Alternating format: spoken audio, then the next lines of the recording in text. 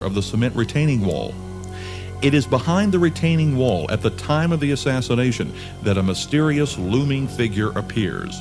This man was dubbed the Black Dog Man by the House Assassinations Committee because in the films and photographs in which he appears, he can only be seen from the waist up. Because of his stance, he resembles a black dog atop the wall. In reality, he is standing behind the retaining wall.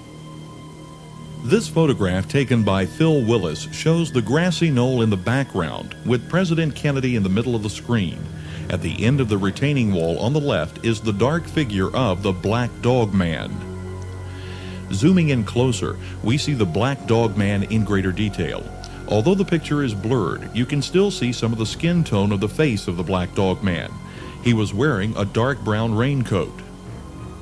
This similar photograph taken by Hugh Betzner also shows the Black Dog Man at the end of the retaining wall. Zooming in, we see more detail. He's looking directly toward the president. Zapruder panned down Elm Street following the course of the limousine with his 8mm camera. 5½ seconds after the headshot, a pyracantha tree just a few feet in front of him partially blocks the lower half of the film frame.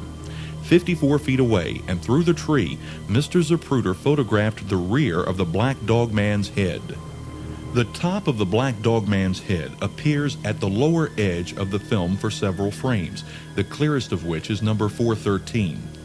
It appears as if he is wearing a hat or a helmet, but the white areas that create the illusion are the reflection of light on the leaves of the pyracantha tree between the Zapruder camera and the Black Dog Man.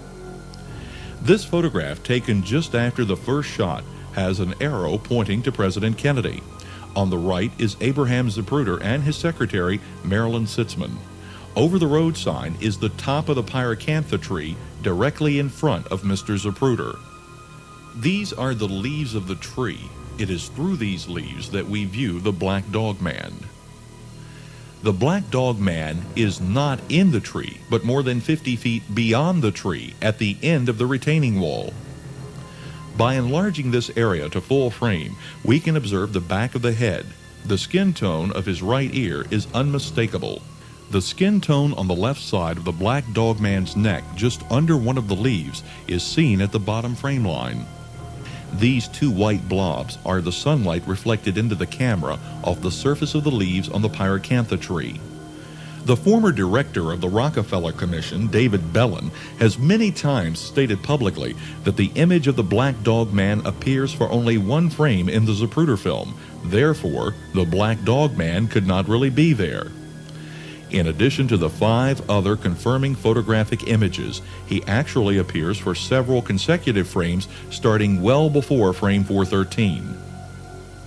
Here he is as the car passes by. Follow him. The car is moving left to right, but the Black Dog Man appears right to left, stationary against the foreground.